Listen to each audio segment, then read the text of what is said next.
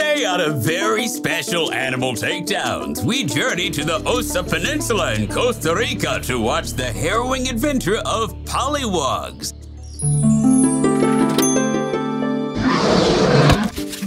These little guys are red-eyed tree frogs in their larval stage. They're as adorable as they are vulnerable. Hiccup. These ones have the hiccup.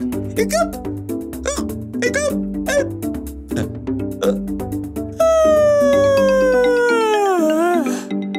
That one just yawned. Their mother watches over them with diligence and care. There, my little ones. But this tranquil scene of familial bliss is about to come to an end. In the distance, a slithering shadow approaches. Snake isn't just hissing, it's kind of like...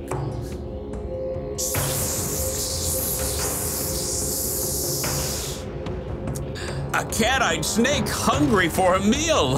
Their poor mother bulges out her eyes and shows her colorful flank. My only hope is to lure the snake away. With that, she jumps 20 times the length of her body into the surrounding leaves, a safe distance from her brood. But the snake doesn't follow. And now for our tadpoles, their poor mother is all but a memory, a ghost of what might have been.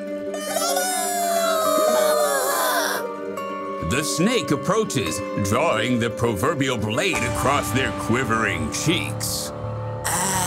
My sweets, the time is almost at hand.